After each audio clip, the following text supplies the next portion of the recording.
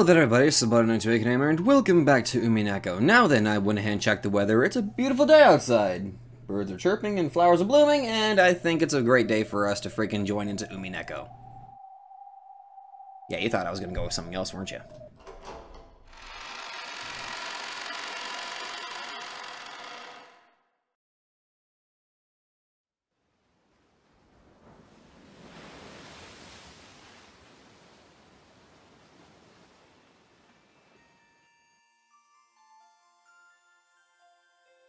On Rokenjima, this day, or rather, this round, was the same as any other. The typhoon would be coming very soon. The clouds hadn't yet grown thick, but they were moving quickly.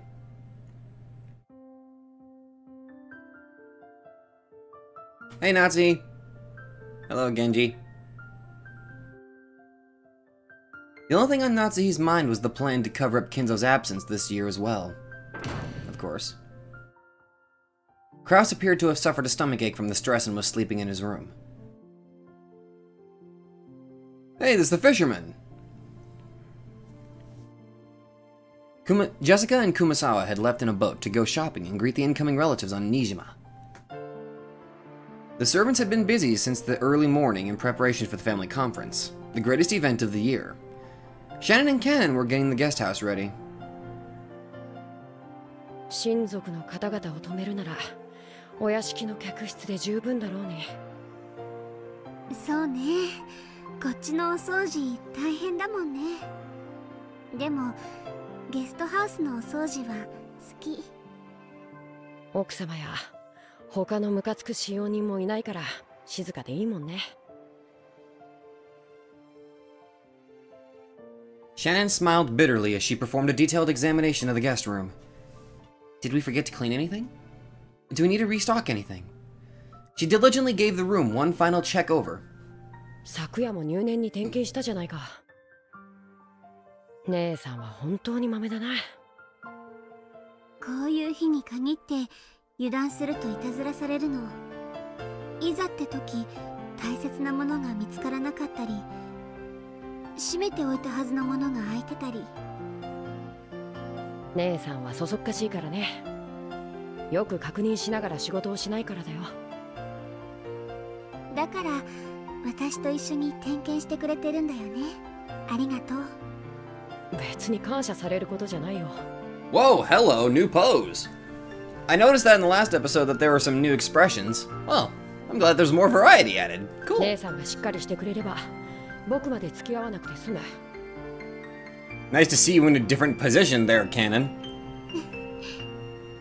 本当は私と一緒にいたいんだよね。甘えん坊さんなんだから。そんなんじゃないってば。姉さんは最近ジョージ様のことで浮かれてるみたいだからね。ミスが多そうで見てられないだけだよ。ね。カノン君、ちょっとおしゃべりしよっか。ダメだよ。仕事中だよ。私とジョージ様のことばかり茶化して、カノン君とジェシカ様はどうなの？ Yeah, I knew that she was gonna bring that up. 別に何もないよ。そんなことよりちゃんと仕事は。Cannon had very obviously been trying to change the subject. Shannon had then snuck up behind him and pushed him down onto the bed. お嬢様に一緒に親族の方々をお迎えに行こうって誘われたのに、どうして断ったの？仕事があるし。Bro, you should have went with her. 嘘。仕事なんか何もないくせに。Shannon and Cannon had switched roles. Normally, Cannon was the one in control, but when it came to romance, it was the opposite. As Shannon had said, Jessica and Cannon were supposed to have been the ones to go greet the relatives at Nijima Harbor. However, Cannon had suddenly claimed that he had work to do, so Kumasawa had gone instead. Cannon didn't have any work to do. Shannon knew this. お嬢様、言ってた。文化祭の時のことがあっても、やっぱりカノン君が好きだって。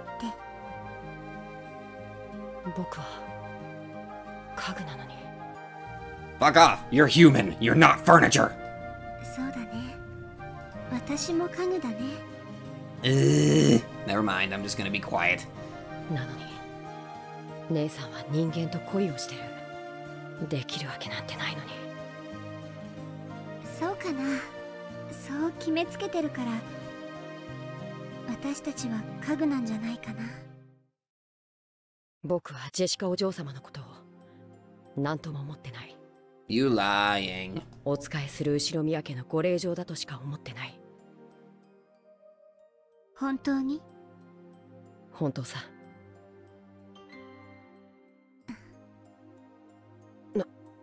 何？私ね、ひょっとすると今夜ジョージ様に求婚されるかもしれない。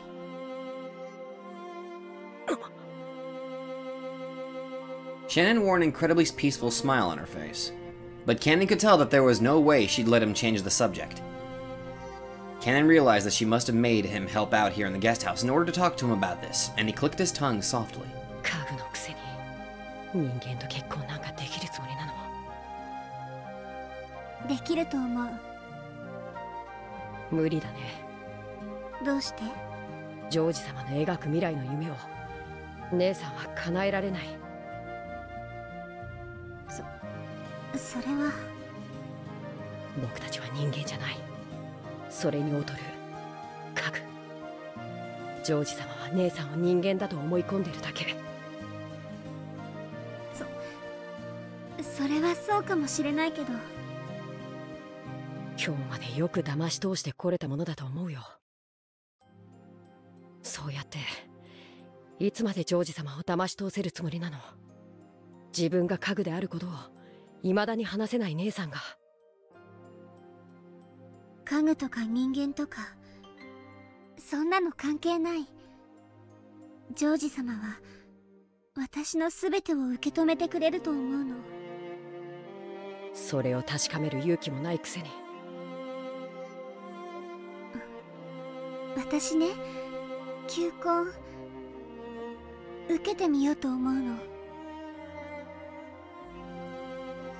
As Shannon looked up at the ceiling, she spoke of the imagined future that she and George would create. Though same anxiety over the future appeared on her face, so did joy from discovering what it was like to live with love. As Kenan watched this vivid dream he was being shown, he knew that none of his words would reach Shannon anymore. 好きにしたらいいよ。姉さんは一度言い出したらどこまでも頑固だから。私の生きたいように生きてみたい。もう家具だからとか人間だからとかそういうのに怯えるのはやめようと思うの。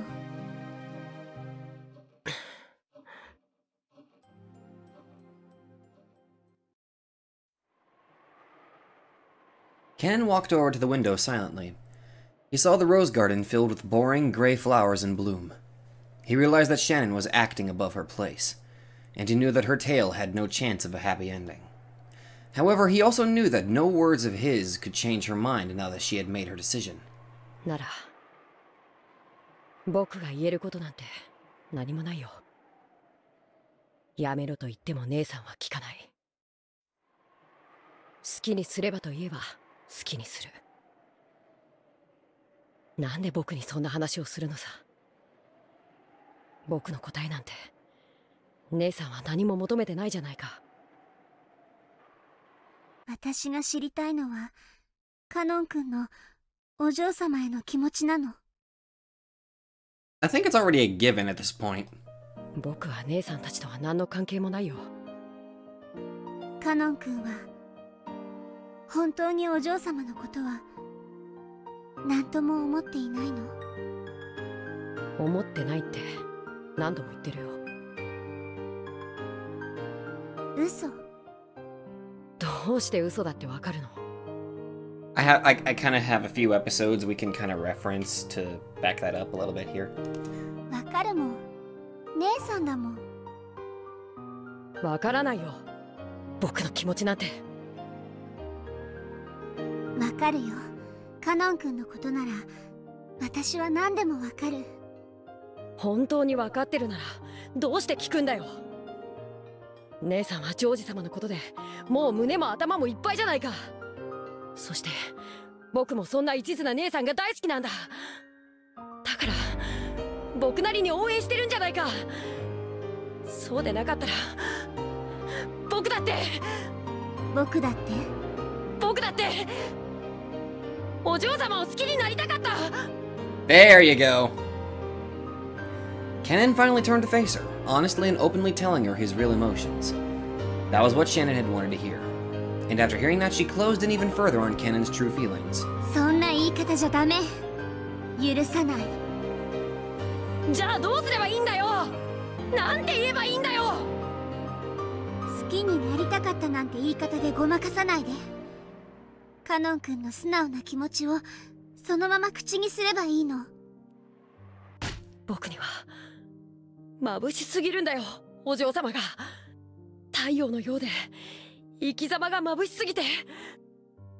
そんなお嬢様が好きなんだ。そんなお嬢様に手を差し伸べられて共に歩こうと言ってもらえて嬉しかった。嬉しいんだ。 There you go. 好きなんだよね。あ、好きさ。 Holy shit, this music sounds great. お嬢様が大好きだ。 Finally, Kennen confessed his feelings in their entirety. In fact, by saying it aloud, he finally understood how he truly felt. As passionate tears welled up in his eyes, Kennen finally accepted it. He couldn't stop the tears from dripping down his face. お嬢様も僕もこの島に閉じ込められて何の希望もなく生きてるのは全く同じだった。なのにお嬢様は自らの道を自ら照らし、自らの足で運命を切り開くんだ。それが眩しくて羨ましくて。お嬢様と一緒にならこんなみすぼらしい自分じゃない別な本当と自分を見つけられそうな気がして。お嬢様の告白を拒絶して悲しかった。悲しかった。自分につく嘘がこんなにも辛くて悔しくて悲しいなんて知らなかった。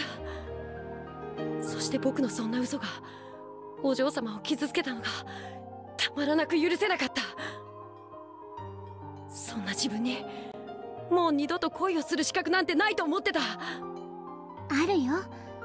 恋の資格はね、自分だけが与えられるの。家具だからダメとかそんなの関係ない。ダメだって自分で決めたらもうダメなの。決めつけちゃダメ。だから私は与えたよ。この身の程知らずな家具の身に恋の資格を。だからカノン君にだってあるよ。恋をする資格が。うん、あなたにあげられないなら私があげる。ありがとう。僕はやっと海が見られる気がする。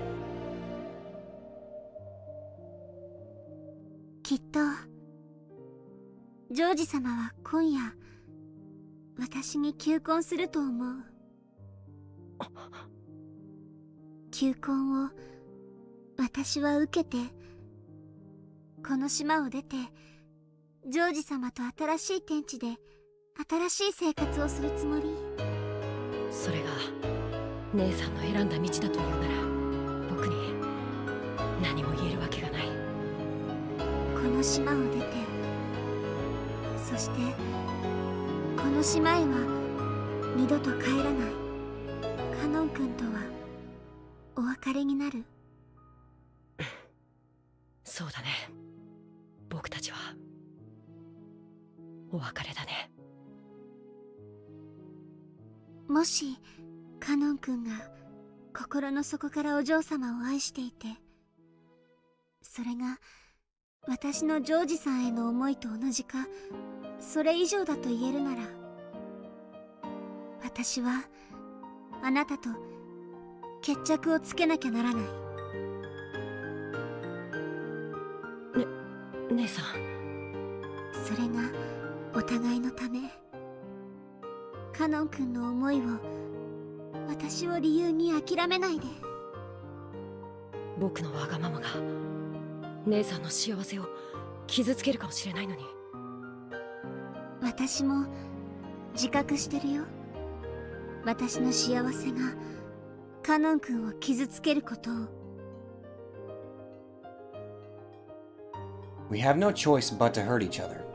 As she said this, Shannon turned her back to Cannon. As Cannon watched Shannon from behind, he was struck by her strength and the love she still felt for him despite everything.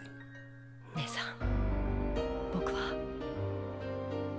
姉さんと一緒で幸せだったよ。私もだよ。君がいてくれたから今日まで頑張れた。だからジョージさんとも出会えた。僕は姉さんが教えてくれたからお嬢様の眩しさに気がつけた。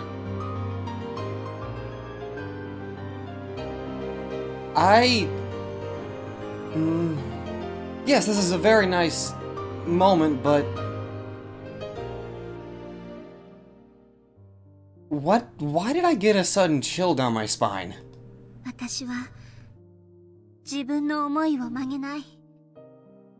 その気持ちだけを見つめて他を無視してカノン君の心を踏みにじることから目をそらさない。 What? 僕も姉さんを理由に自分の気持ちをもう偽らない。私の恋が実っても君の恋が実っても私たちは互いを祝福しよう。 Maybe I'm just being a little paranoid, I don't know. 約束する。そして僕が勝ったらお嬢様を愛し姉さんも大切にする。ありがとう。でもまた君と島を忘れてここを永遠に出ていく。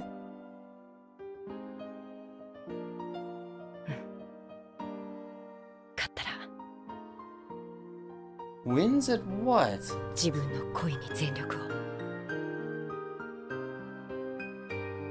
たとえそれが報われない恋だと知っていても。私たちはだってもう家具じゃない。 Right. Huh. Guess I was being paranoid for nothing. Just the way they worded that was kind of freaking me out a little bit. I'm just being paranoid. The boat carrying the relatives docked at the harbor. They left the boat one by one, making fun of Battler. Of course they were! Goda wasn't the only one to greet them. Cannon was there too. 皆様、ご無沙汰をしております。六軒島へようこそいらっしゃいました。長旅お疲れ様でした。六軒島へようこそ。そうそう、お上手ですよ。Goda complimented Cannon in a whisper. Cannon ignored this, looking just a little sour, and continued to greet the incoming relatives. バトラ君はゴーダさんもカノン君も初めてだよね。Hey, Maria! マリアもバトラ初めて。ゴーダさんは凄腕のシェフでいらっしゃるんだぜ。この島に来る唯一の楽しみさ。光栄でございます。バトラ様、どうか滞在中のお食事はご期待いただければ幸いです。そりゃ楽しみだぜ。よろしく。カノン君もお久しぶりね。今日は元気そうね。よかった。そうでしょうか。そうね。顔色が悪くないわ。血色がいいというか、目つきが凛々しくなったというか。成長期なんだろ。そうして少年は大人になってくんだな。普段のあんたは今にも貧血で倒れちゃいそうな顔ばっかしてるのに、今日は少し違うわ。正気があるんや。男子は3日あれや成長するもんなんやで。カノン君も少しずつたくましくなってるっちゅうことやな。からかわれてないわよ。みんな褒めてるのよ。Cannon had sworn to start changing the way he lived bit by bit. However, he had only meant to change within himself, and hadn't expected that it would show on the outside. He was a bit shocked to hear that his expression had changed so much, that people had apparently noticed as soon as he opened his mouth. No. Maybe the real surprise should have been that his normal expression must have looked so incredibly sullen in comparison. Goda led the way up to the guest house. Cannon brought up the rear, helping to carry some of Kumasawa's shopping. 僕、今日はそんなにも顔色がいいでしょ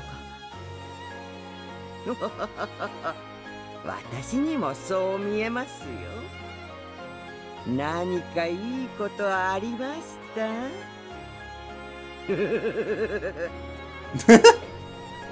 ？I don't know what is what. I don't know, that giggle just kind of cracked me up there. Even Kumasawa was saying it. Cannon, unable to see what his own face looked like, hung his head in embarrassment.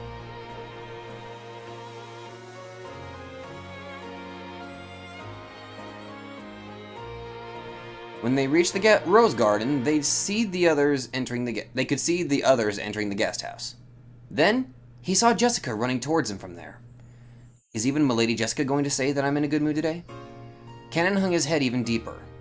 And so, almost as though he couldn't control himself, Cannon spoke first. 僕はそんなにも違うんですか？あほら、カノン君ってさ、積極的に挨拶とかする性分じゃないでしょ。だからみんな珍しいと思ったんじゃないかな。先ほどはお嬢様にご同行できなくて申し訳ありませんでした。あ、いいよいいよ。こっちこそ新島まで迎えに行くから付き合ってなんてくだらないことに誘ってごめん。カノン君だって今日の仕事いっぱいあるだろうし。仕事は特にありませんでした。お嬢様が眩しすぎて一緒にいることに耐えられないほど僕が弱かったからです。 Damn, just outright saying it! Jessica faltered, uncertain what Cannon was talking about. However, she realized that this was something too important to be laughed off. 何かあったの？カノン君。シャノンが結婚するって。そっか。やっぱりジョージ兄さん、今回でプロポーズするんだね。Jessica thought that this change in Cannon's appearance was probably caused by a change in his state of mind. She thought he was sad that he and Shannon would soon be parting ways. Cannon realized that Jessica was probably thinking this, so he spoke to her clearly and honestly, because he wanted her to know. 僕は自分も辞めると決めていました。知ってるよ。じゃあカノン君も辞めちゃうの？今は辞めたらお嬢様という太陽が照らしてくれた何かをまた見失ってしまいそうだから。 Jessica was stunned, unable to understand what he was saying. However, she did realize that he was trying to tell her something important. And so, she was able to accept that his next words were neither a lie nor a joke. 僕はジェシカお嬢様のことが好きです。私もだよ。あなたの太陽のごとき生き方を僕も一緒に歩んでみたい。あなたとなら家具と蔑んだ自分から決別できるかもしれない気がする。Damn. カノン君は家具じゃない。そして使用人になるために生まれてきたのでもない。年頃の男の子としてもっともっと人生を楽しんでいいはずなんだよ。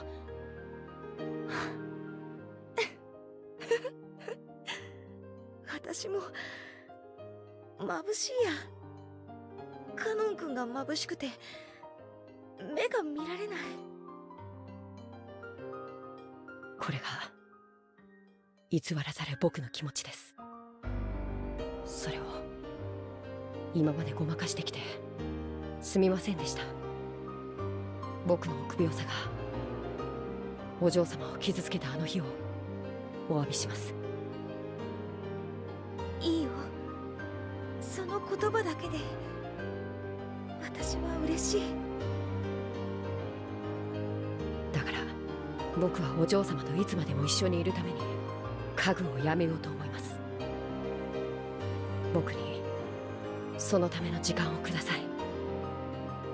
最後にその弱さを許してください。弱さなんてとんでもない。カノン君は見せてくれたよ。今までの自分と決別したいっていうとびきりの勇気を。だから私は応援したいし、せかさずいつまでも待つよ。私が太陽になって君の道を照らせるなら、私だって君という人がいてくれたから誰よりも眩しく輝いて君の瞳に私だけを映したいと思った。君がいなかったら私だって太陽になんてなれなかった。 I admit I'm trying to suppress my inner fangirl, yes. だから待つよ、ずっと。 Because to be quite honest, besides Beato and Battler, this is like my favorite this is like my favorite pairing.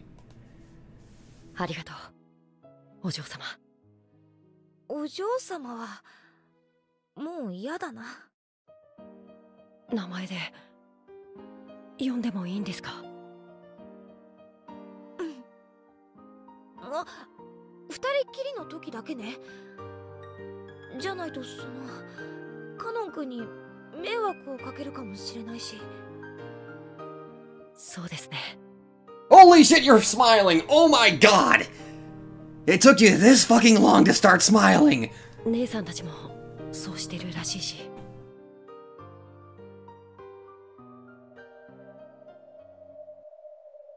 シャノンが婚約するって話にならなかったら、こういうことは言ってくれなかった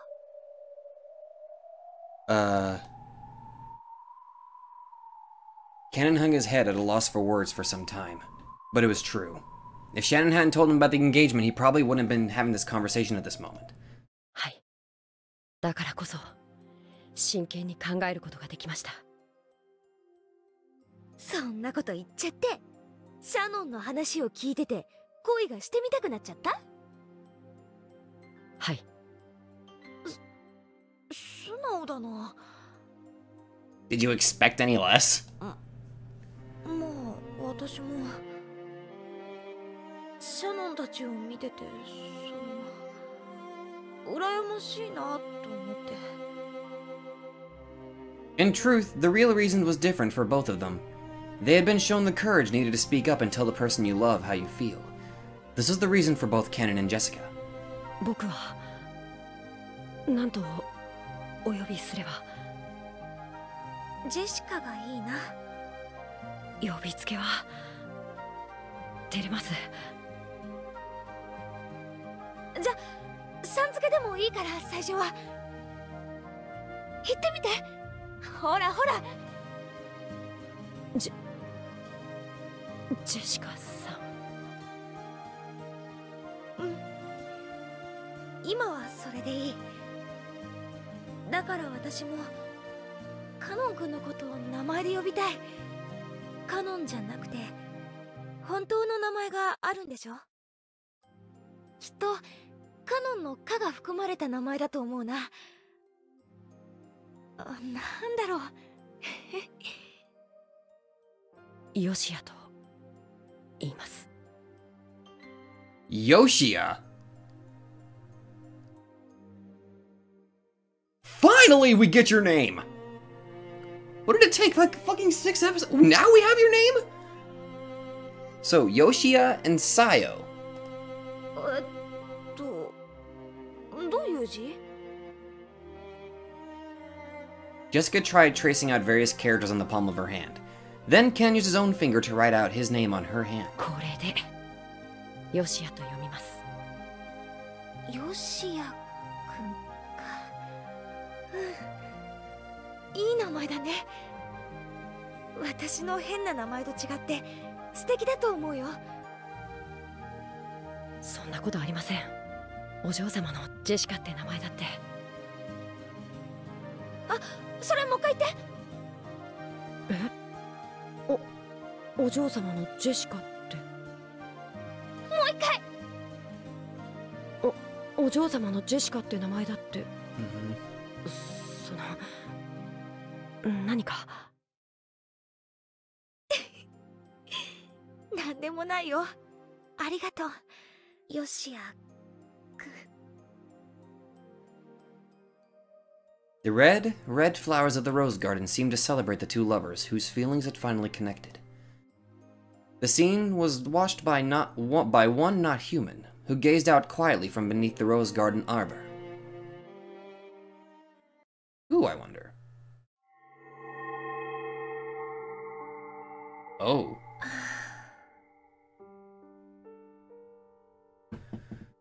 Come to think of it, those two had never called each other by their names until now. Jessica hadn't known Cannon's true name. Cannon hadn't called Jessica by her name. By calling someone by their name, people acknowledge the worth of that person's soul. That is why names are sacred. Getting permission to say someone's name means that they have acknowledged your soul. だから、お父様は名前を呼んでほしいと? No, that's probably wrong. When Father sees me, it reminds him of that other me, the past me. And I'm sure that me called Father by his name. However, that probably doesn't mean Father would be happy to hear me call him by his name. After all, I am me, and not the Beatrice my father knows well. What can I do to help Father? How can I be useful to him? That's the only reason I was born. Hanging her head, Beatrice sat all alone in the Golden Land's arbor that was next to the rose garden. This scene was watched by the Witch of Theater Going and her Miko as they sat across from each other.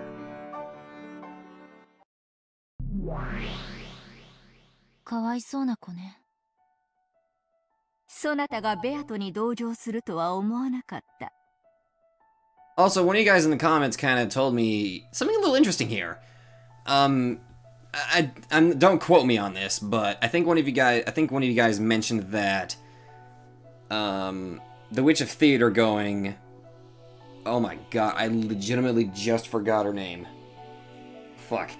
But she's supposed to represent the people who have discovered the truth of Umineko. Like, she's supposed to be the person that knows all the, or I guess 90% of the answers. And Angie is, well, me. I haven't really figured out the truth, so I think that's how you guys phrased it. That's interesting. このベアトをかつてのベアトと同一人物と呼ぶのは酷な話だわ。Yes, it's pretty obvious that while they are the same person, they are not the same person. What I just said made no sense. これは全くの別人じゃない。That makes sense. It may be that, by the rules, this Beato is the Beato. However, saying that would be horribly unfair to her. かつての好敵視を蘇らせてこれではバトラも気がめいろうというもの。Yeah. お兄ちゃんの絶望も少しはわかる。でもこの子の気持ちもわかるの。人は決して誰かの身代わりにはなれない。Indeed. それがたとえかつての自分であってもね。Compared to the young boy and girl who had found new versions of themselves and called each other by their true names, this witch looked very feeble. The witch knew that she was an illusion created in the image of the person she once was, and she also knew that it would only hurt Battler to try and pretend to be that person. それでもこのベアトはバトラの役に立ちたいと思っている。けなげな話だ。それがベアトリーチェという魔女の意味なの。彼女はそうだと自称している。自分はバトラの役に立つために生まれてきたと。お兄ちゃんのために生まれてきたベアトがやがては連続殺人を犯し、お兄ちゃんに永遠の拷問と称しておかしなゲームに引きずり込む。That's kind of trippy. 意味わかんないわ。1000年を経れば人は別人にもなり得るとそなたも理解しているはず。 True. At the very least, Beatrice was once a pure creature who was born for Battler's sake. It is also very clear that in her current feeble state, she does not possess any of the courage or the motivation needed to bring about those fearsome serial murders. If so, that means the sinister witch we all know must have changed during the 1,000 years since her birth. 1000年とか偉そうな単語がよく出てくるけど、魔女の世界ではどうも長い月日を示す別称として使われてる気がするわ。神の世界に近づけば近づくほどに時間の概念は曖昧になる。6年も1000年となるし、1000年がほんの一眠りにもなる。ほんの2週間の月日でさえも100年の魔女を名乗るにふさわしい永遠となり得るのだ。In other words, the pure Beato transformed into the cruel Beato during those 6 years that could be called 1,000. So does that mean something bad happened during those 6 years that made her hate Oni-chan? 納得いかないわ。It must be, obviously must be connected to the sin he committed. その6年間、お兄ちゃんは六軒島はおろか、後ろ宮家の席から抜けてさえいるのよ。その変化にお兄ちゃんは何の関係もない。全くの逆恨みだわ。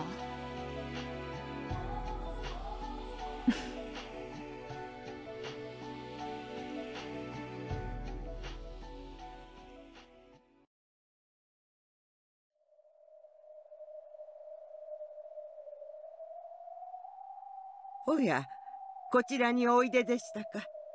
お紅茶でもお入れしましょうか。Isn't this Koadorian? 熊沢さん。Oh. 知りたいことがあります。はいはい、何でしょうか。私はベアトリーチェという名前なんですよね。そうですとも。お嬢様はベアトリーチェ様でございますとも。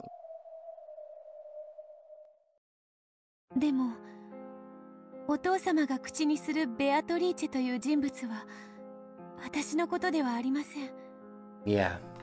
それは。お父様は私にその人であってほしかったように思います。だから私が失望されたのではないでしょうか。そんなことはございませんよ。お嬢様はお嬢様、ベアトリーチェ様ご自身ですとも。This is very eerily, this is completely mirroring Kenzo and Beatrice. 新しくお生まれ変わりになるとき、以前の記憶を失ってしまっただけでございますよ。たとえ記憶をなくされようとも、お嬢様はベアトリーチェ様、親方様の愛されるお方と同一人物でございますとも。その記憶というのはどうやれば取り戻すことができますか？それは。Beato looked at Kumasawa with hopeful eyes, as though praying that she would tell her the way. Kumasawa averted her gaze unhelpfully, as though trying to say that she would, if only such a way existed.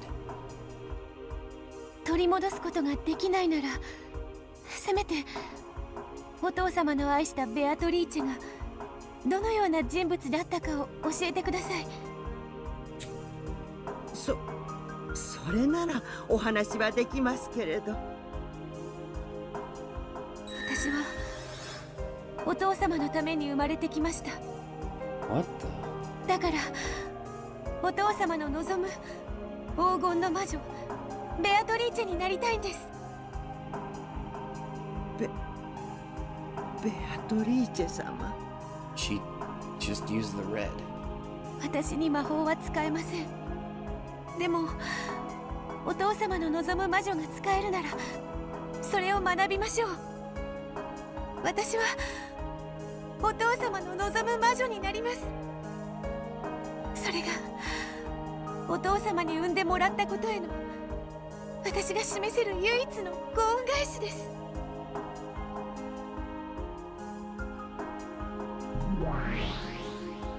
けなげじゃない。1000年を間違えなきゃ最高にいい子だわ。魔女のヒナ、なかなか面白きかな。気に入ったぞ、エンジェ。そのヒナの娘に我が諸子を許すがいい。魔女の世界へ帰る扉を開いてやるがよかろうぞ。彼女自身にかつての彼女の物語を朗読させようというわけね。That? Considering how innocent she is, I don't... なるほど。私も知りたいわ。黄金の魔女ベアトリーチェを作る物語。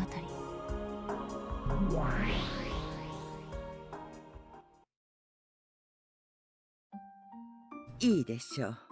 あなたが望むならば扉を再び開きましょう。熊沢さん。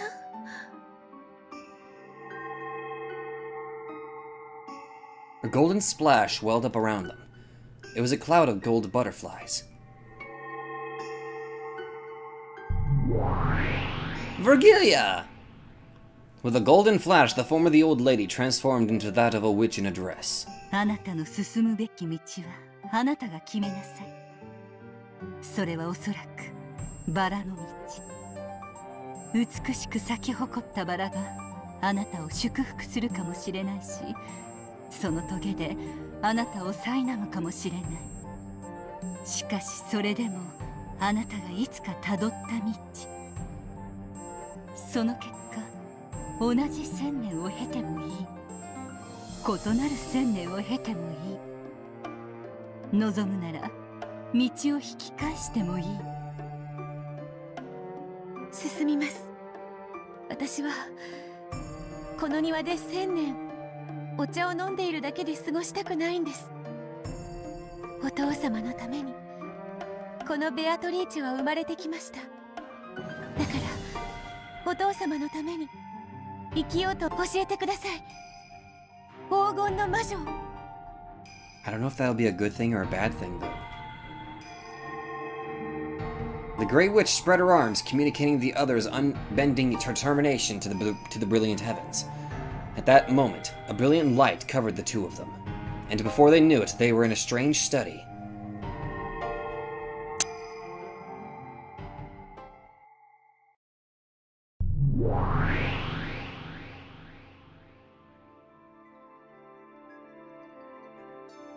There sat the master of these archives, the great old witch and her Miko. Virgilia gave a deep and elegant bow. 拝謁、至極光栄に存じます。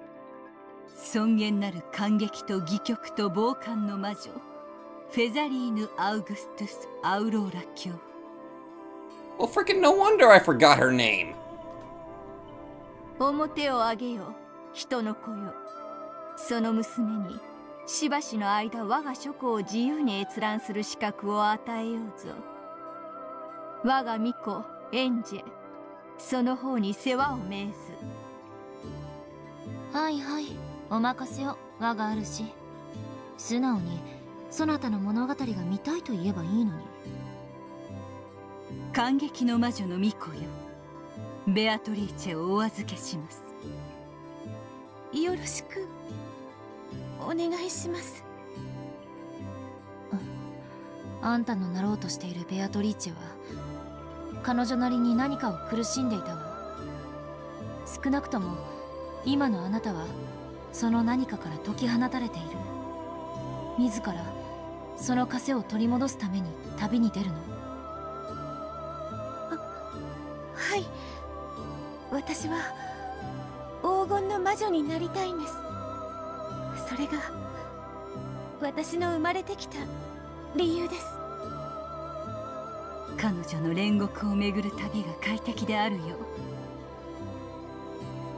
Publius Virgilia Maru。そして保護が与えられるよ。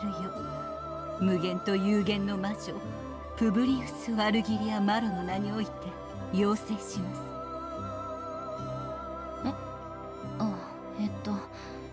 感激の魔女の巫女にして、無限の魔女、反言の魔女見習い。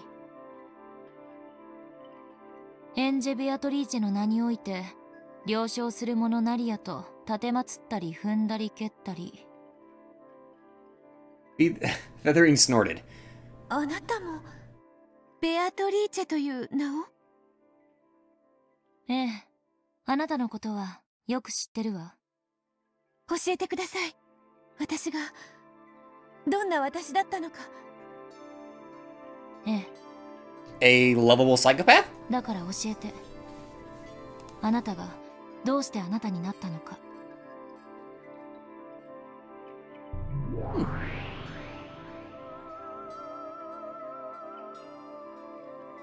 この書庫にはこれまでのそなたのゲームの物語のかけらがすべて書物として収められている。それを読むことでそなたはこれまで何があったかのすべてを知ることができるだろう。それを読めば私は黄金の魔女になれますか？黄金の魔女を継承するには黄金の碑文を解かねばならぬ。そしてその試練はたとえベアトリーチェ本人だとしても免れることは許されぬ。頑張ります。ですから私に書庫の本を読ませてください。本当にけなげだわ。わざわざあんなのになんで戻りたがるんだか。その私がどんな自分だかは知りません。でもその自分がお父様のお役に立てるなら私はそれになりたいです。 Angie sighed resignedly. No words would stop this girl's feelings of respect. Angie was the Miko of the Witch of Theater Going. She could do nothing except watch over the stage. Yes, they weren't actually interfering with the play. This was just a bit of directing, to shine the spotlight onto the tale of Beato's past. Even this was nothing more than the Witch of Theater Going watching a play. 読めばそなたはかつてのベアトリーチェがどのような人物だったかを知るだろう。しかしそこから何を得られるかはそなたが決めるがよい。書庫にとどまるも自由、立ち去るも自由、再び戻ることさえも自由だ。その対価として私はそなたを感激する。感激とは？要するに好きにしていいって意味よ。ありがとうございます。青草、フェザリーヌって呼ぶと喜ぶわよ。ありがとうございます。フェザリーヌ様。I'll give you an A for effort. After being welcomed in by Feathering, Beato left on a journey to know herself.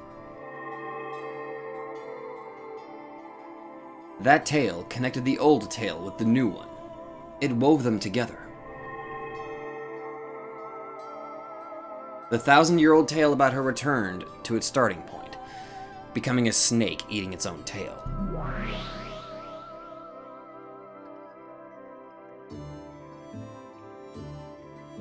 The ring of that snake began slowly, bit by bit, to turn into the shape of a small island floating on the sea. That island was Rokenjima. The 1,000 years of the witch born on this island were tied to the island. Was it 1,000 years? Or just 6? Or did this tale start even further back into the past? Beatrice went out on a journey to find herself.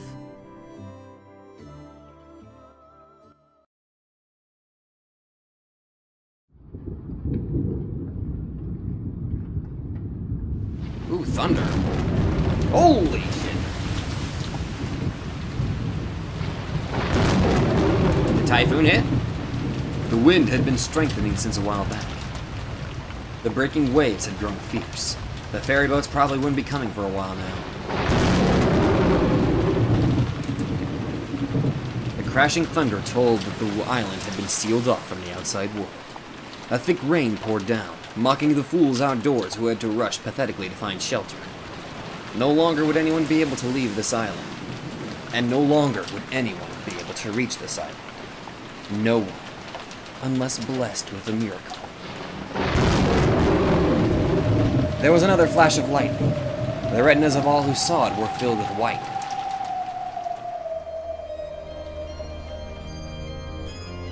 As that white faded away, an eerie shadow pulled itself up amidst the raging waters of the beach. As though suddenly remembering, it coughed violently several times, filthily spitting out the seawater that had filled its stomach. She then tore apart the Velcro of her life jacket, and threw down the reason she had been able to float here without so much as a thank you.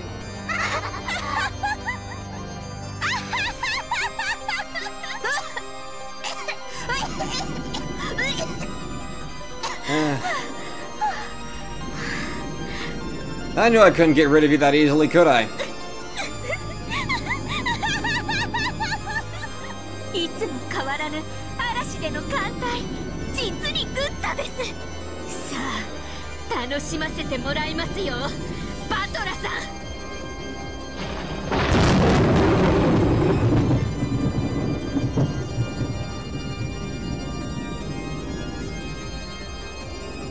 And of course, she makes a return.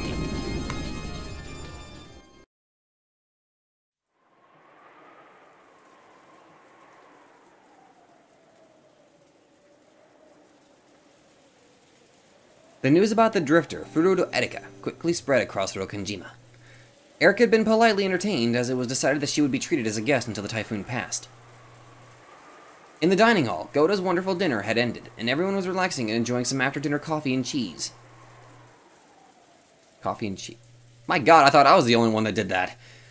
Apparently, Balor was a bit relieved that Erika had come and turned into a good scapegoat. It drove away some of the attention he'd been getting piled on him for finally coming back after 6 years. In fact, she turned out to be very talkative. When the conversation turned to a sophisticated discussion of the mystery genre, even the adults were drawn in. She was apparently so well versed that even Nanjo, who had a vast knowledge of the subject, was impressed. 確かにな。嵐の孤島に洋館に不気味な一族。そこに雨宿りの探偵とくりゃ、もうお膳立てが揃ったも同然だぜ。ご安心を。どんな難事件であっても解決してお見せしますので、それが探偵の務めです。頼もしいじゃないか。むしろ何か怪事件が起こってほしいものだね。犠牲者役はごめん被るんだ。You might want to knock on some wood there, buddy. あなた、不謹慎です。まあ、人間のミステリーの歴史なんてほんの100年足らず。そのトリックもアイデアもほんの数種の焼き直しですでに描くべきことなどありません。いかなる不可能犯罪、密室殺人が起ころうとも、すでに類型化されているどれかのトリックを形を変えただけに過ぎないのですから。まあ、それでもミステリーが読み物として現代でも通用するのは、古典もろくすっぽ読まない付け焼き場の自称マニアが自分の不勉強ゆえに知らない古典トリックをさも新鮮であるかのように勘違いして大騒ぎしてるだけなんですが。Everyone couldn't help but gape at this imposing claim. If an aged critic had said it, that would have been one thing. But to think that a young person like this could say it so boldly. ミステリーなんてもう半世紀も前に終わったジャンルなんです。私に言わせればですが。でも不勉強なバカばっかりのおかげで私は探偵面ができるというわけです。それを言ったら恋愛なんてシェイクスピアの時代に完成されてて以後は読む価値もないってことになるぜ。そうですね。じゃあロミオとジュリエットさえ読んどけば恋愛なんてもう理解できたも同然ってことじゃないんですか？ I don't know, I wouldn't really consider Romeo and Juliet to be a romance. I think they were both kind of idiots. そんなわけねえさ。Well, nothing wrong with people who actually like Romeo and Juliet, don't get me wrong. 本は読んだ数を競うものでもねえが、さりとてこれで十分だと威張るもんでもねえ。過去の古典の話ばかりで新書を読まねえのはいわゆる悪しき解雇主義じゃねえのか。 I can kind of agree with that. それこそ読書をサボる年寄りどもの言い訳だと思うぜ。そうですね。私もバトラさん程度には本を読まないと言いまかされちゃいそうです。俺本なんか読まねえし。Battler chuckled, but Erika knew from the previous game that Battler was actually quite an avid reader, so his words felt like more of a challenge. そんなにも推理自慢ならクイズとかパズルとかは得意そうだね。マリアさ、ほらクイズとかの本持ってなかったっけ？ある。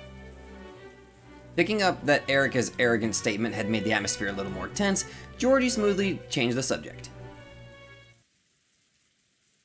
By now, it was more than clear that she wasn't the cute guest she had appeared to be. Maria pulled a book out of her bag that had quizzes and puzzles written on it and started reading them to everyone. It might have looked as though it would become a peaceful quiz party, but of course that isn't what happened. In credit to all her big talking, Erika managed an impressive ratio of correct and immediate answers. Erika took complete control. Her bragging began to escalate more and more. Georgie slightly regretted the choice he had made when changing the subject.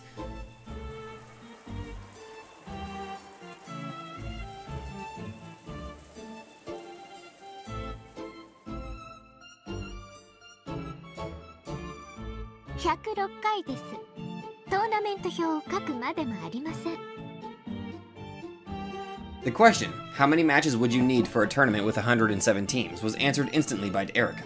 これは問題というより知識です。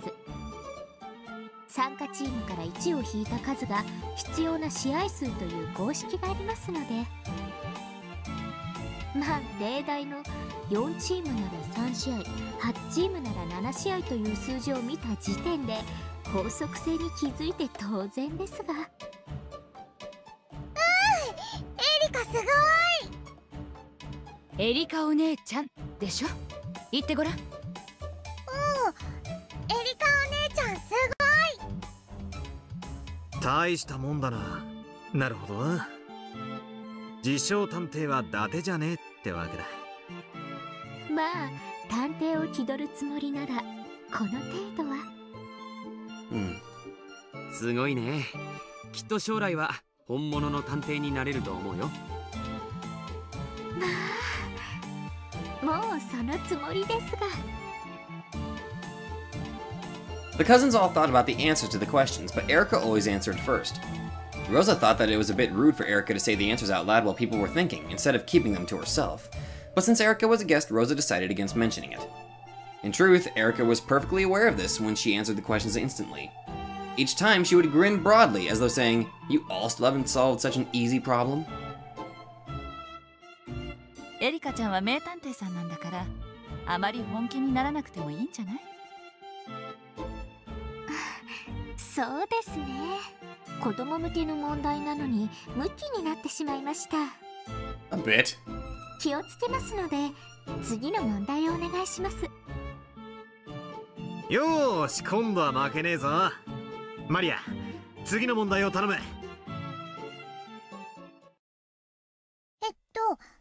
大きなチーズが1個あります。Okay, one large piece of cheese. それをナイフで1回切り分けると2つになります。Okay. では8個に切り分けるには最低何回切ればいいでしょう？ The lowest number of slices you can make to cut it into 8 parts. Hold on, my brain's kind of processing this for a moment.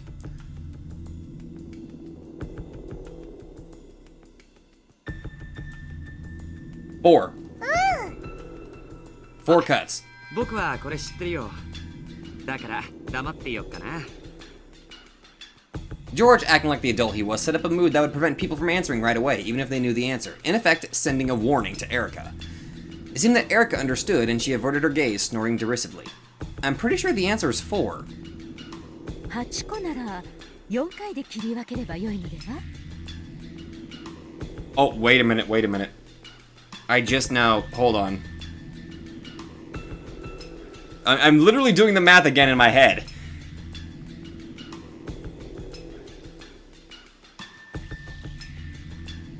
Three slices, actually. バカね。それが答えだったら問題にならないじゃない。I think three slices would be the correct number. そういうことだな。こういうのは想定の回数より少なくできるものと相場が決まっている。I feel like an idiot that I fell for that. しかし、どうすればいいやら。Now, if only I was good at editing, I could schedule or make a diagram showing how I come up with the answer 3. ああ、わかったわかった。こりゃチーズだからできることだね。そうね。バースデーケーキでこれをやったら大喧嘩になるわね。そやな。チーズならともかくケーキを切るにはその切り方じゃあかんな。Three slices. みんな答え分かってんのかよ。くそ、分かんねえの俺だけかよ。あー、わかったぜ。なるほどね。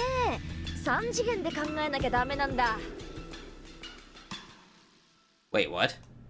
うわ、ジェシカまで。わかんねえ。どうすりゃいいんだ。マリア、答えわかるよ。I feel like I'm being played here. ここに書いてあるもん。ほら、マリアだって答え見るまでわからなかったでしょ。わかる？バトラ君。なるほど。私にもわかりました。これはチーズだからこそできることですな。I got played. 南條先生まで分かっちゃったのかよ。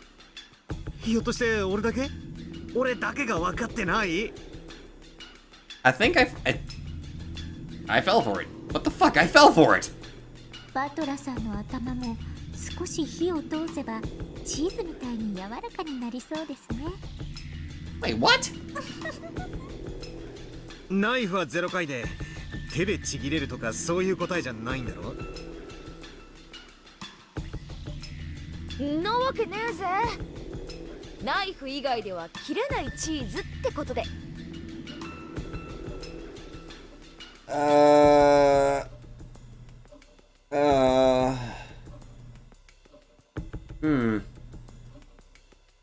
チーズを立体的に想像するんだよ。Okay. 難しいなら紙ナプキンの裏に絵を描いてみるのもいいかもね。No, I've got it in my head. 大きなチーズが1個あるんだろう。Okay. それをナイフで8つに。ナイフは直線じゃなきゃ切っちゃダメ？そうよ。Of course, it can only cut in a straight line. ナイフは直線に切るだけ。まあ、でもヒントね。切り方は直線にじゃなきゃダメだけど、どこを切るかは自由なのよ。But you're free to cut it wherever you want.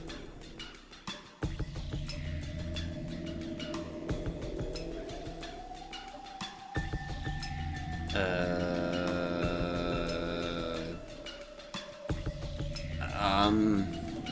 どうやってナイフを入れればいいか、いろいろ想像してみろ。Okay. 少々ひねくれたやり方を想像した方がいいだろうな。The box? バトラ君のお手並みを拝見だ。You have a large piece of... We're having a discussion about cheese! How many times must you cut it with a knife to make 8 pieces? It's obvious that you could do it in 4 cuts. Can it be done in even fewer... Yes, it can be done in 3 cuts. The hint said that it was something that could be done because it was cheese. If it was a birthday cake, you really wouldn't be allowed to do this. チーズだからできる技？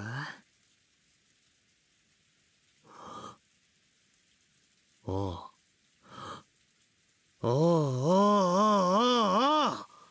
おお、わかったわかった。すっかり騙されたぜ。頭が固えとダメだな。Okay, because I don't think I'm getting it. ようやくひらめいたようですね。それが正解だといいのですが。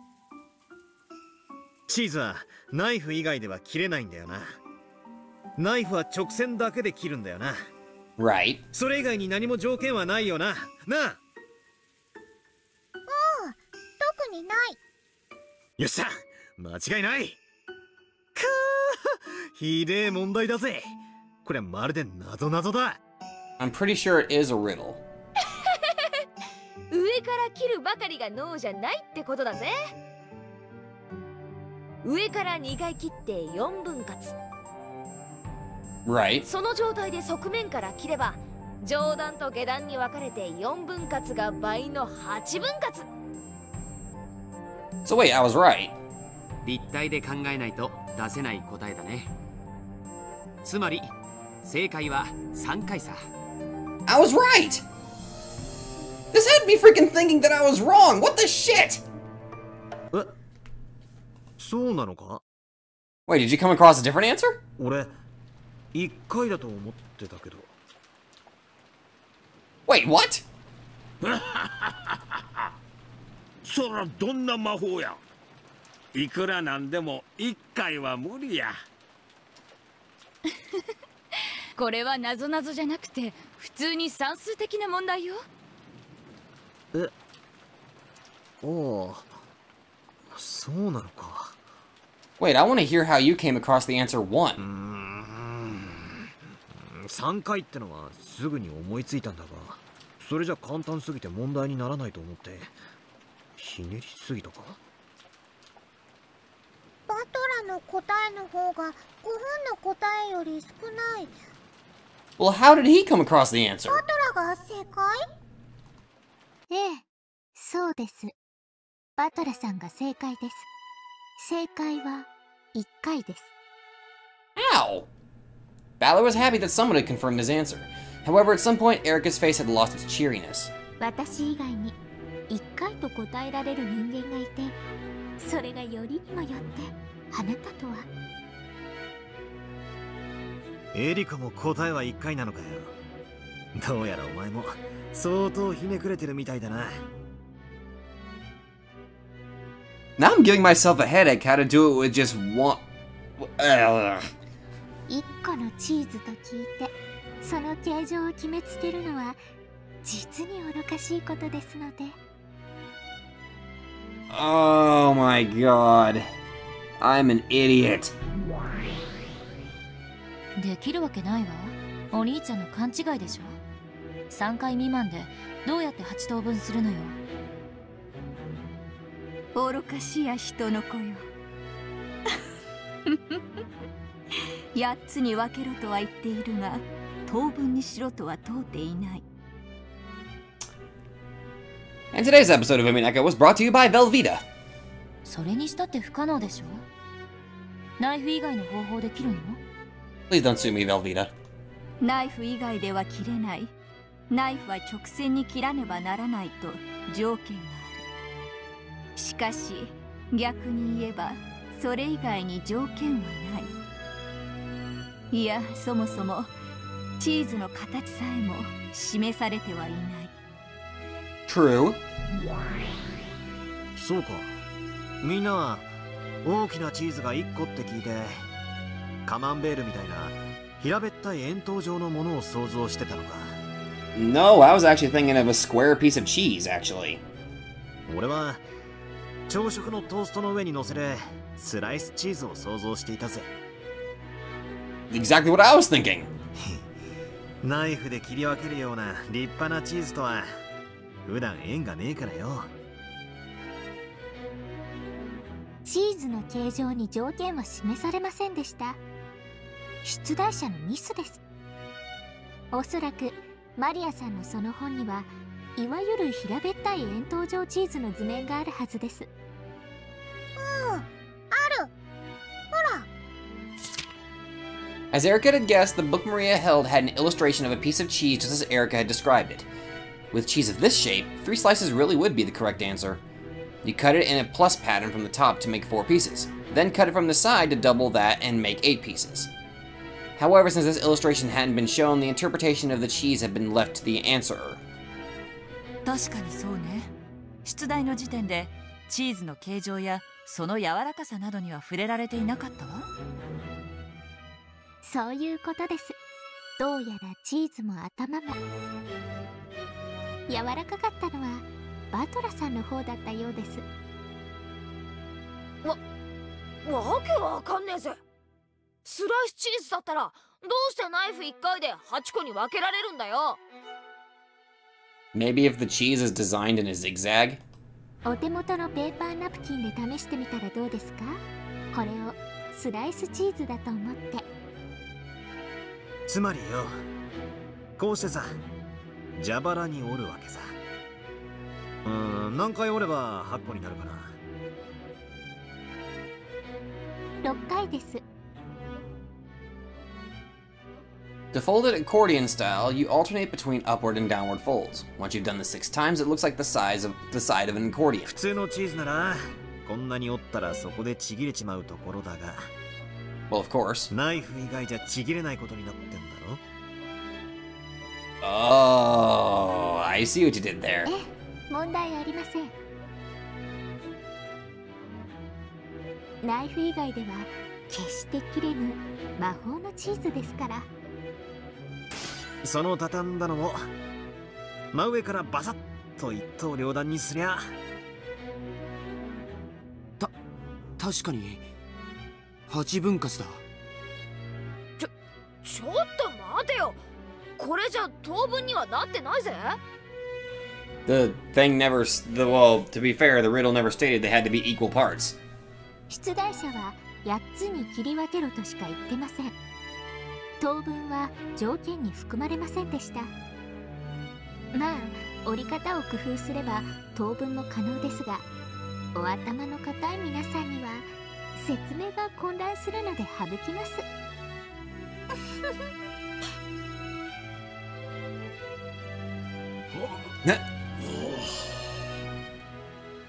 For a while, everyone was stunned. Hell, even I'm stunned I didn't see that coming.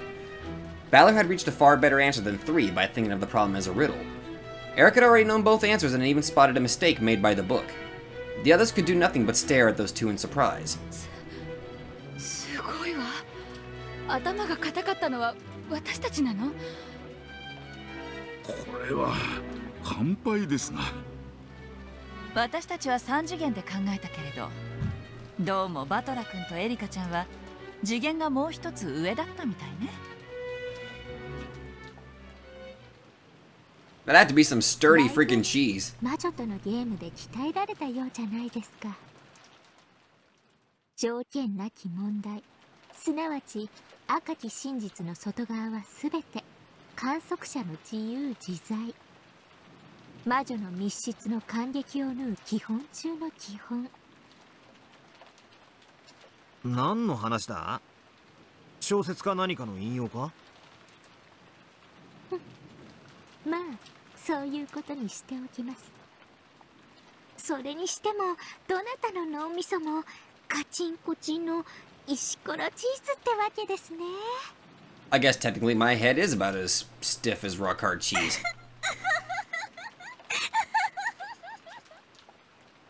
Without any signs of restraint, Erika looked at everyone and laughed sarcastically. Only Maria didn't notice the venom in that laugh as she happily turned to the next page. Oh boy, another riddle. じゃあ次の問題ね。Problem, sorry. 3つのコップと6枚のコインがあります。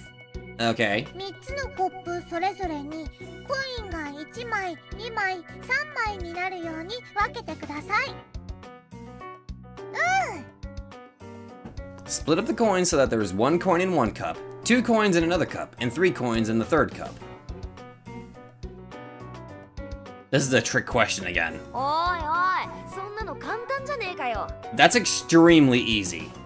最初のコップにコインを1枚、次のコップに2枚、最後のコップに3枚入れて出来上がりだぜ。Yeah, that one's extremely easy.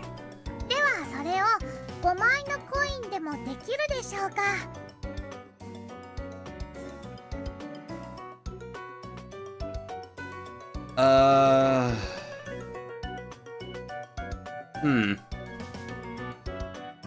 Can you do the same? また陳腐な問題が出てきましたね。まさか皆さんこの程度の問題にまた瞬きをいくつも費やされるおつもりで？ Well, excuse me! By now, Erika was gazing around with an unpleasant look, acting in a manner that was completely inappropriate for both for a guest and for someone of her age. She was no longer a guest who would be staying until the storm passed. She had transformed into an annoying guest who wouldn't leave until the storm passed. Everyone thought this, but they were unable to say it aloud.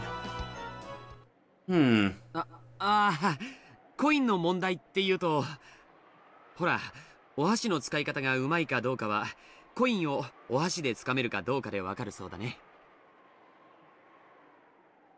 What? お箸。そうです。お箸です。お箸は世界で最も優雅な食器です。Oh yeah, I forgot she had a chopstick fetish. 突き刺し、引きちぎって口に運ぶナイフとフォークなんて野蛮の極み。お箸こそが最高です。私の箸使いこそが芸術。Jessica was about to say, isn't a chopstick just a stick? But stopped herself just in time. She realized that it was best to let George take control for now. 小銭あるけど、ちょっと僕と競争してみない？僕もお箸の持ち方には厳しいんだ。Oh boy. そやな。ジョージの箸は随分厳しく教えたんや。What'd you do, go to a mountain for 10 years and train using a chopstick? 確かに。You must brush your teeth with chopstick. You must brush your hair with chopstick. You must kill food with chopstick. テーブルマナーは育ちが出てしまうものだ。エリカさんの持ち方もなかなかに良い。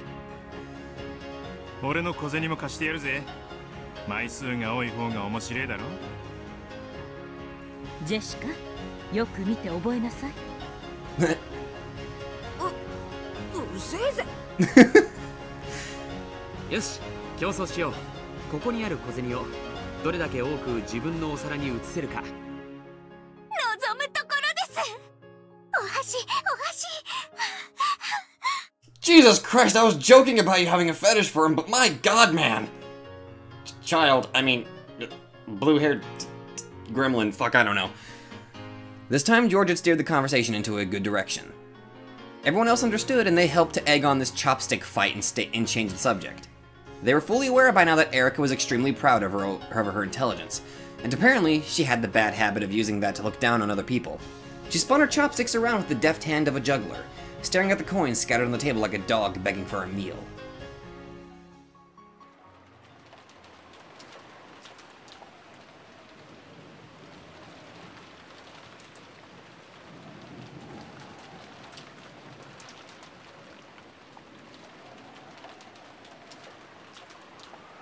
The unsettling sound of the wind had now blended in with the sound of rain, resembling the howl of some monstrous beast. Just when it seemed to be crying out sadly, it would suddenly turn into a roar and rattle the window, striking up even more fear and unease within me. Light from the hallway poured in through the thin crack of the slightly open door, and it seemed to carry with it laughter that was warm and happy, but very distant. I'm sure everyone's in the dining hall or somewhere having a good time. I want to go there as soon as I can.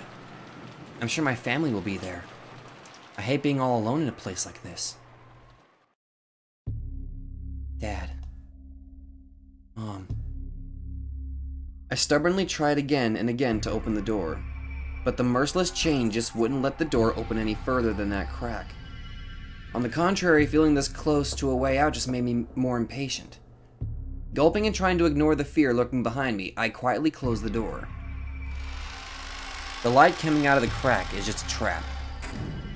This is an iron shackle, trying to keep me locked in here for eternity, by making me think I'm just an inch away from getting out a door that will never actually open. I need to get out of this creepy room, as soon as possible. When I closed the door, all that filled the room was that eerie sound of wind and rain. The way the wind picked up every now and then, and shook the window frame felt like a monster in a cage shaking the bars. I was so scared of that monster. I couldn't help but avert my gaze from the window. Gotta search. If I can't get out that door, I need to find another way out. Just to the side of the door was a closet.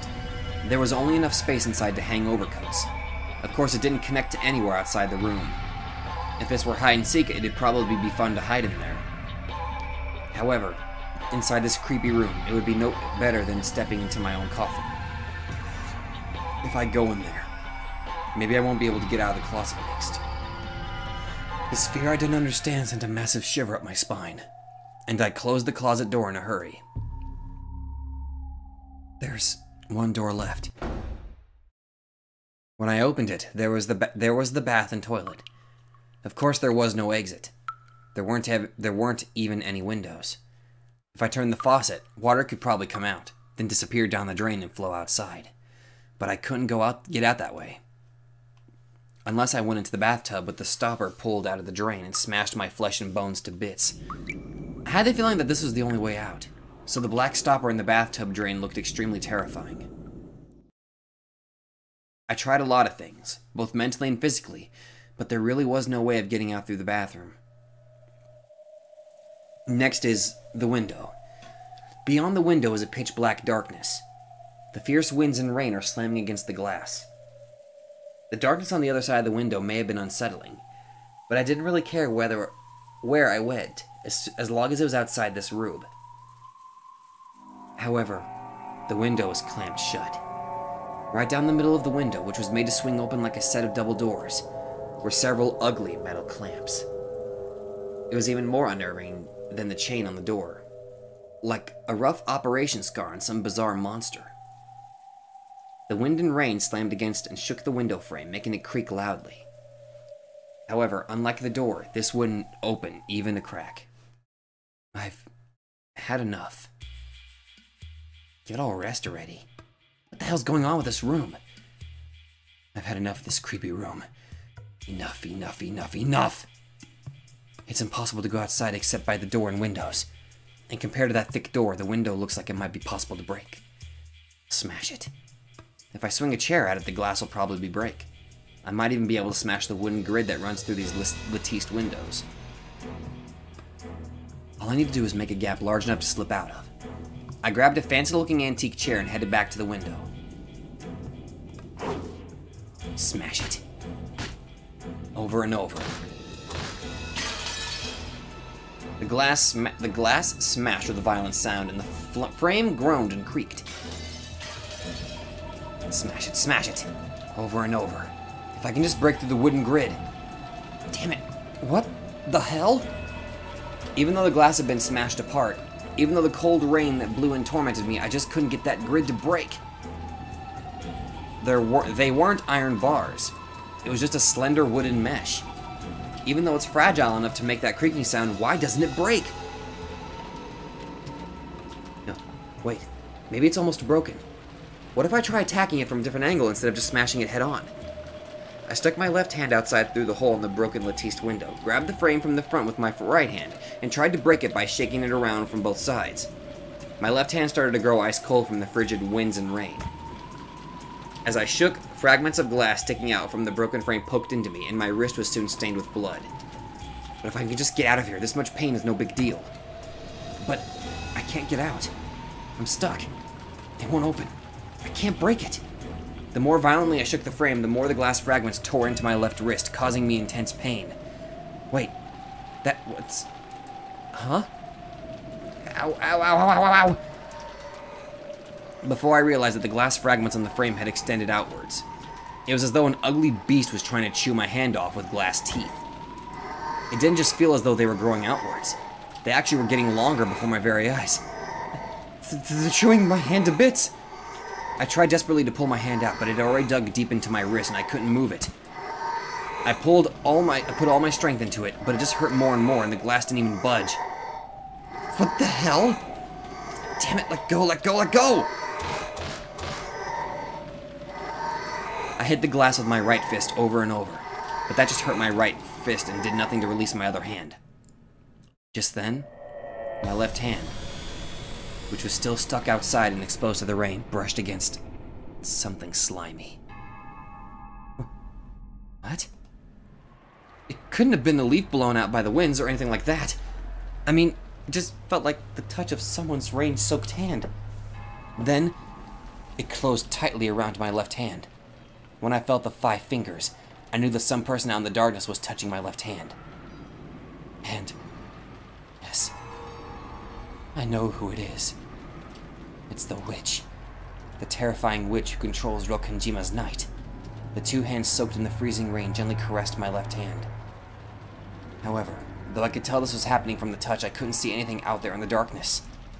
Then, it felt about my fingers, and twisted my ring finger upwards. Ow, ow, ow, ow, ow! It's gonna break!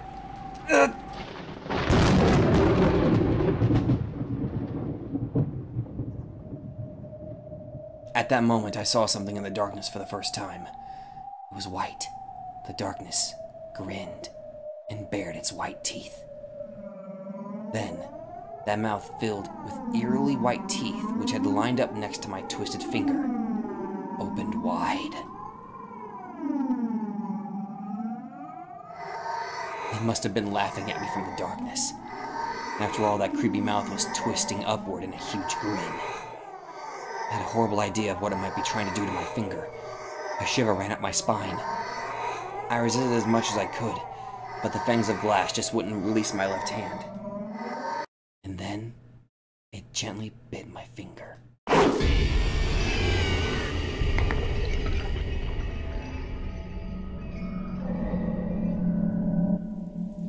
Flesh and bone were crushed and torn apart in an instant. Crunch, rip, tear, squelch, splat.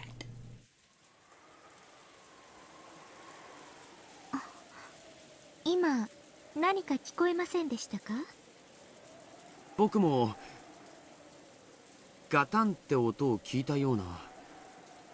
風で窓でもガタついたんだろうぜ。何しろオンボロ屋敷だからな。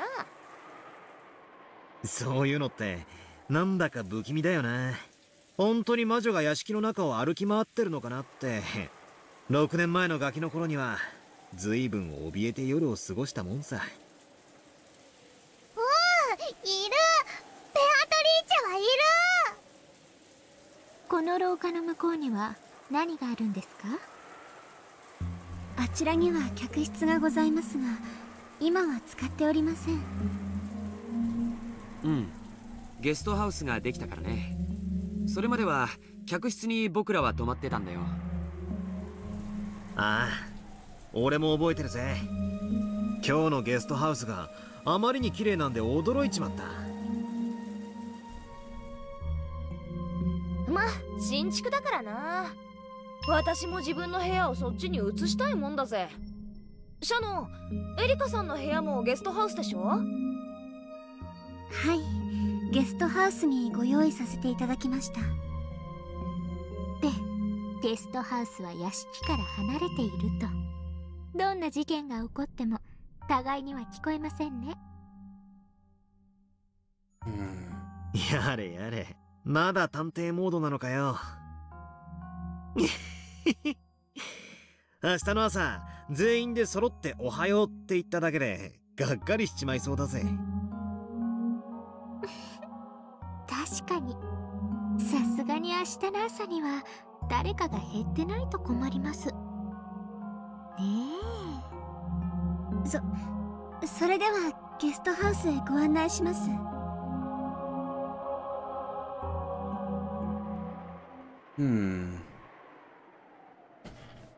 The adults were apparently about to begin a conversation that they didn't want the kids to hear. The real family conference was about to start. As the kids and Erika followed Shannon on their way to the guest house, they passed through the entrance hall. 外は今が一番の振りのようだね。客までテレビでも見ながら、もう少し振りが弱くなるのを待ってもいいんじゃねえの？ゲストハウスに戻りなさいってママに言われた。ゲストハウスじゃないと怒られる。おお。ゲストハウスの方が落ち着けるぜ。不機嫌な親の声も面もごめん被るぜ。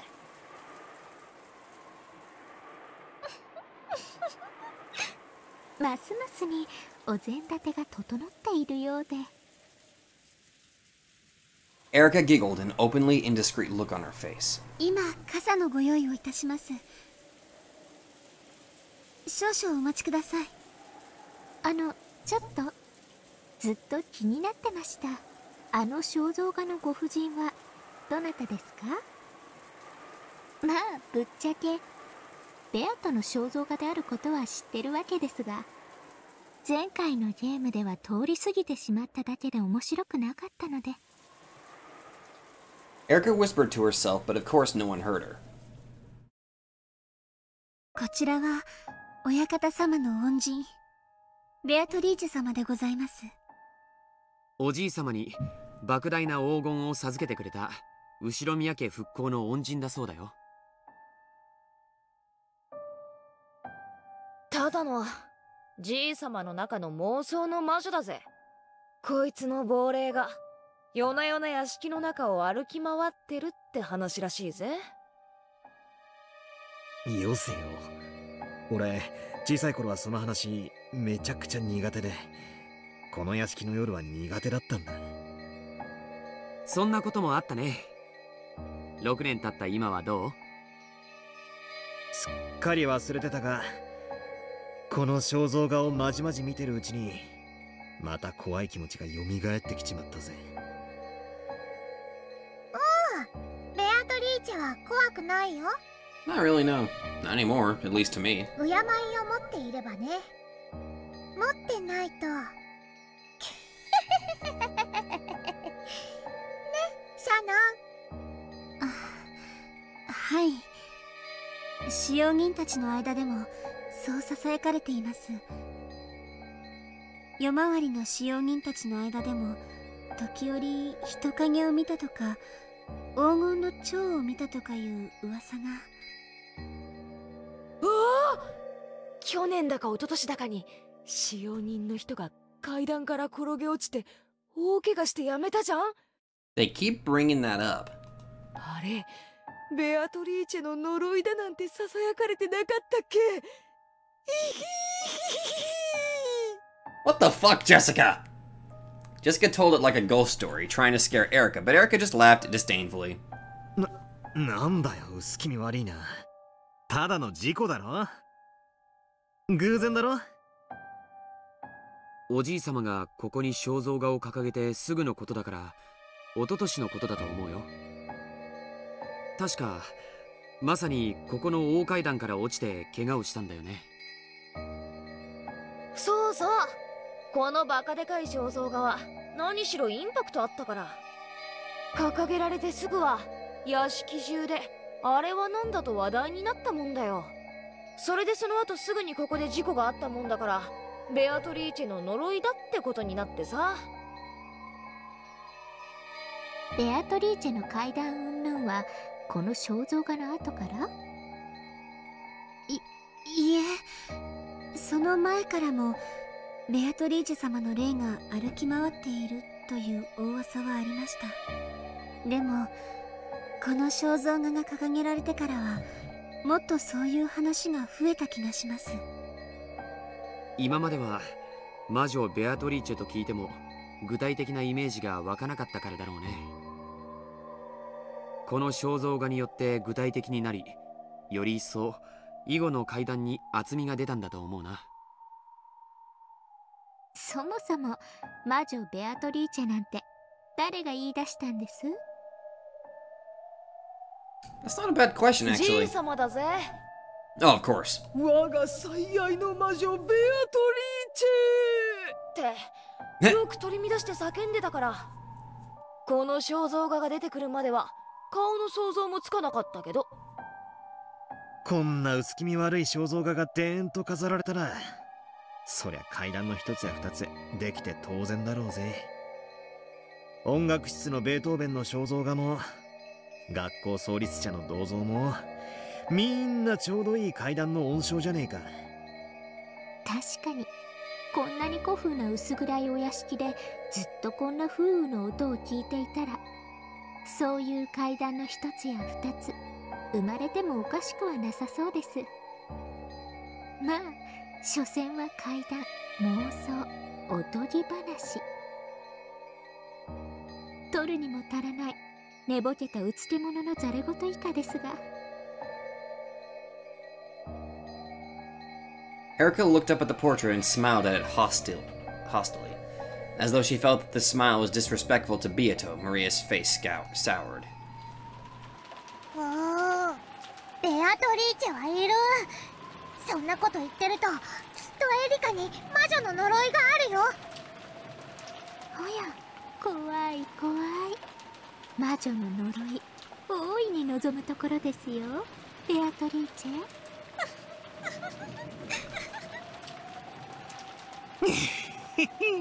これでエリカが明日の朝変死してたら魔女殺人事件の幕開けだな。Well, mine seem to be dead, but okay. おいおい、お前探偵なんだろ。探偵がいきなり殺されるなんて斬新すぎるぜ。おや、それは困りますね。現場検証に差し支えます。なるほど、ノックスにも探偵を殺してはならないとは書いてありませんし。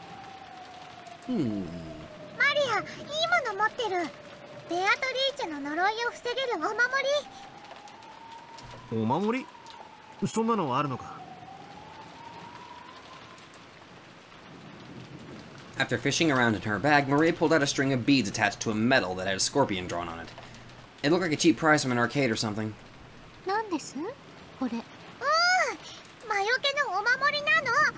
効果は弱いけれど、これをつけてれば今夜一晩はきっとベアトリーチェの呪いを避けられるよ。他にもクモの巣が魔除けに効くとも聞きました。ベアとはきっと蝶の化身だからクモも苦手なんだね。あれ？それは悪食島の悪霊が苦手な方じゃなかったっけ？熊沢さんが詳しいよな、そういうの。魔女に悪霊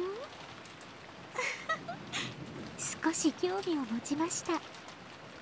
よかったらゲストハウスでもう少し話を聞かせてもらえませんか？こちらが皆さんの傘です。外はまだだいぶ雨が強いのでお気をつけください。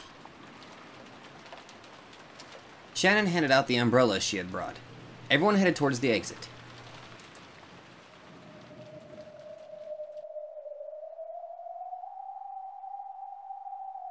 After that, when there were none left standing in front of the portrait, a gold butterfly appeared.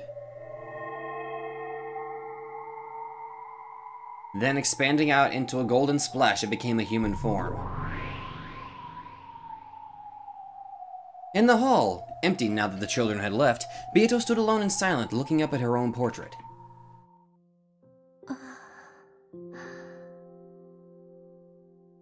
Without a doubt, the figure depicted there was as like her as an image in a mirror. However, it felt as though its eyes and expression were just a little different from hers.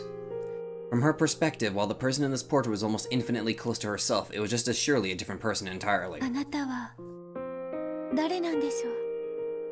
私にどうかあなたという人を教えてください。Beato had already finished reading the fragments from Feathering's archive, which showed the tales of all the games so far. However, the witch called Beatrice, who had been depicted in them, had been so vastly different from her. At the very end, it looked as though that the witch and Battler had connected just a little bit as rivals. But for the most part, Beatrice had just bullied Battler in nearly all of the tales. Even though this is about her, she had no idea why Beatrice had tormented Battler so much when she had supposedly been born for Battler's sake. All she had learned from Feathering's archive was that the former Beato was a completely different person who defied understanding. あなたに何があったのですか？私はあなたの卵、そしてヒナ。あなたの翼はお父様のためにあったはず。それがいつ片翼をもがれ、あのように変わり果ててしまったのですか？She had listened to the conversation Battler and the others had just been having. Beatrice can't handle scorpion charms? Beatrice can't deal with spider webs? It wasn't as though she would like to touch either of those if she had the choice, but nothing bad would happen if she did. Was being perfectly fine when around those proof that she wasn't Beatrice? Even though it was about herself, she didn't understand at all. So she quietly gazed into her own eyes on the portrait. It felt as though the truth hid behind those eyes. Beato slowly approached the portrait, and then she lightly touched it. When she did, it felt as though the portrait rippled slightly. Yes, this is a doorway. A doorway to the long path that would lead her to the Golden Witch, Beatrice. Beato felt a little dizzy. She lost her balance, feeling as though the world was twisting around her. Then, she couldn't tell which way was up or down, and was swallowed downwards. Plunk.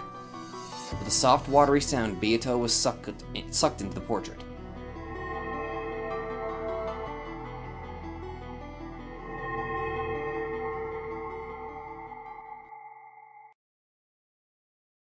The world inside the portrait was pitch black. However, there was nothing unsettling about it.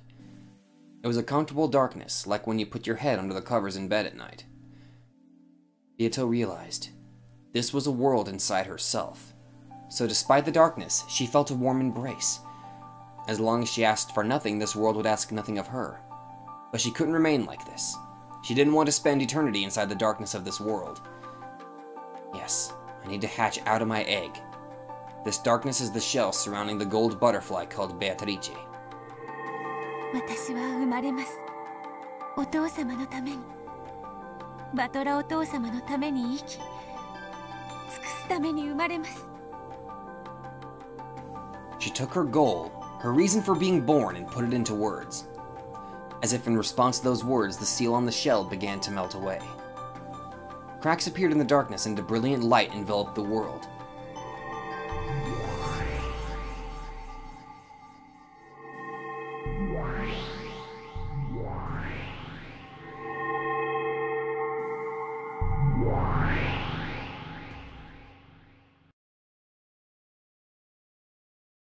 And so, Beatrice was born.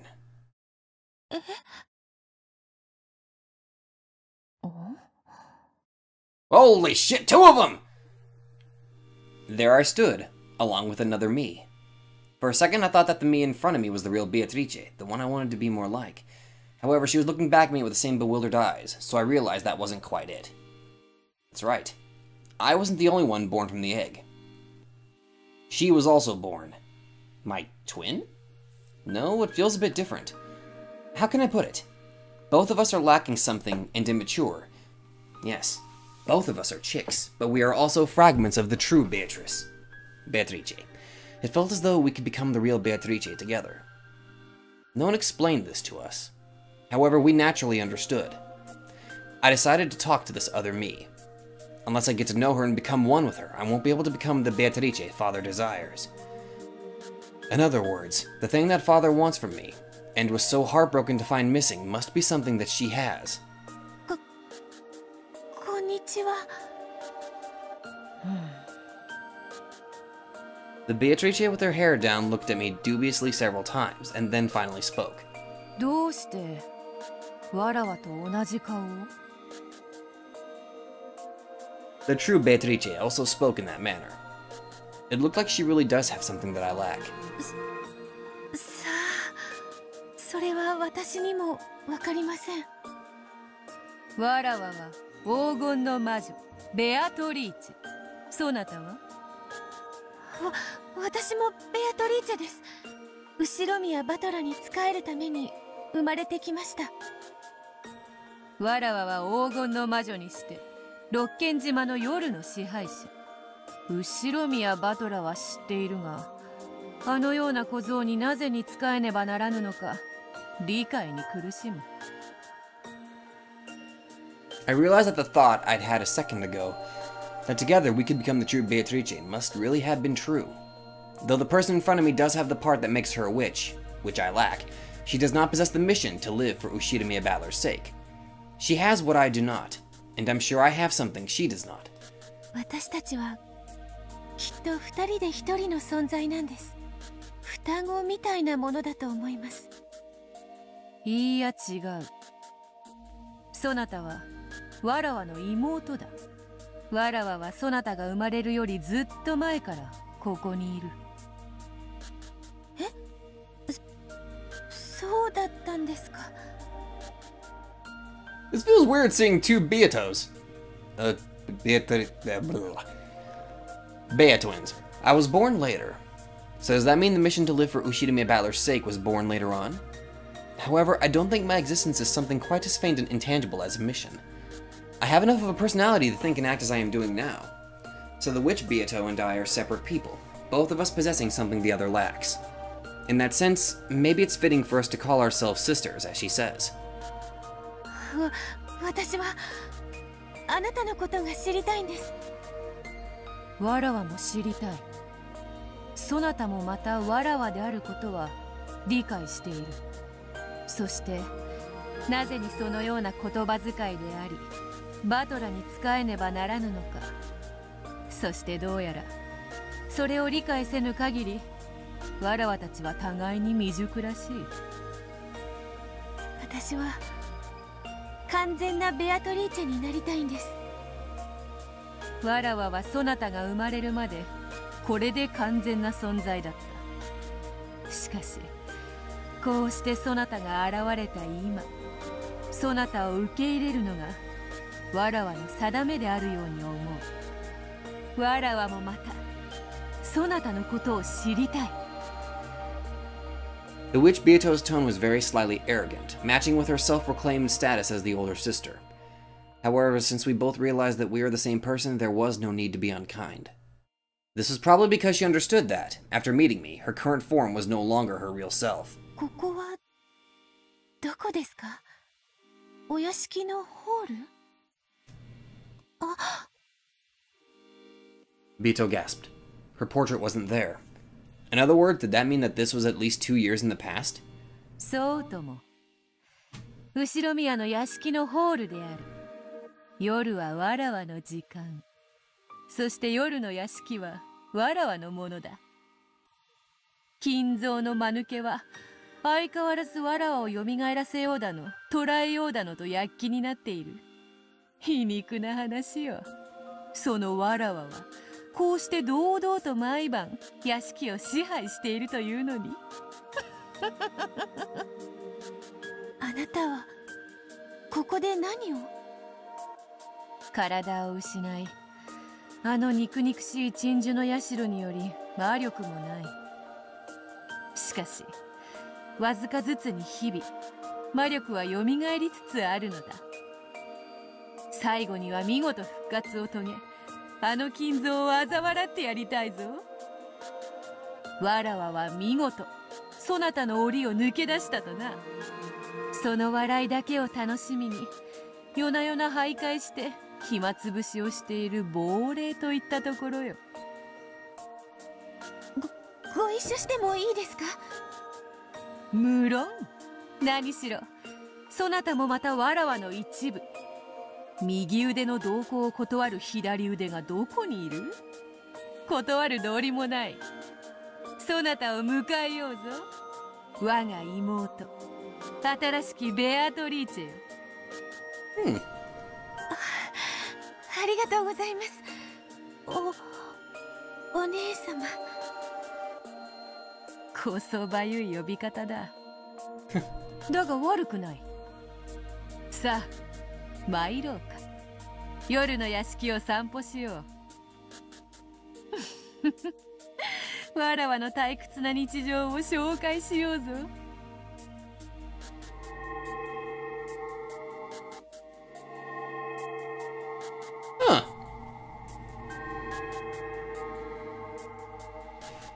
The two Beatrices changed their forms into 2 gold butterflies, flitting silently into the depths of the shadowy mansion.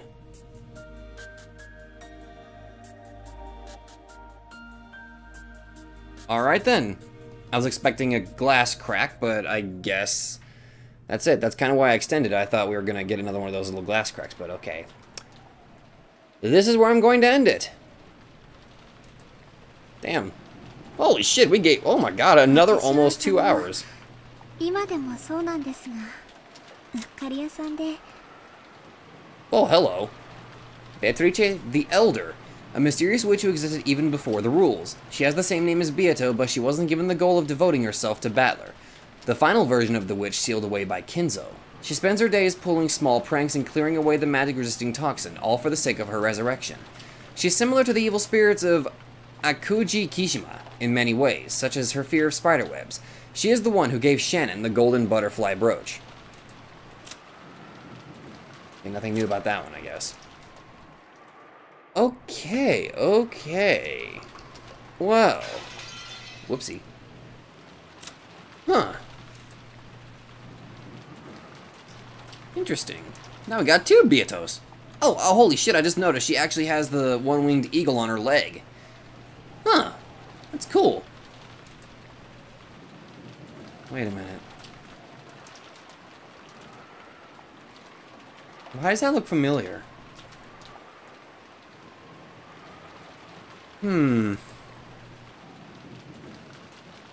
One-winged eagle on the leg. Ah, fuck it, I must be imagining things. Anyway, holy shit, we actually got quite a bit done today.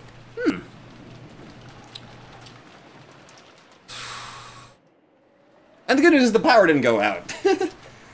Holy shit, I would be extremely pissed if the power went out, but thankfully I got it saved. Oh, God. Anyway, thank you guys. Excuse me while I have a mouth stroke. Got to see 2 Beatos and got to see little Beato. I think they labeled it as Beato Chick. Chick Beato. So Chick Beato is going on a journey of self-discovery of sorts. That was an interesting little monologue or not monologue, but moment we had with Shannon and Canon. Well, one thing I'm immediately just gonna say, fucking go for it, Canon. Took him freaking long enough to finally just outright admit it near the beginning. How many times did it take him throughout the entire series to freaking just...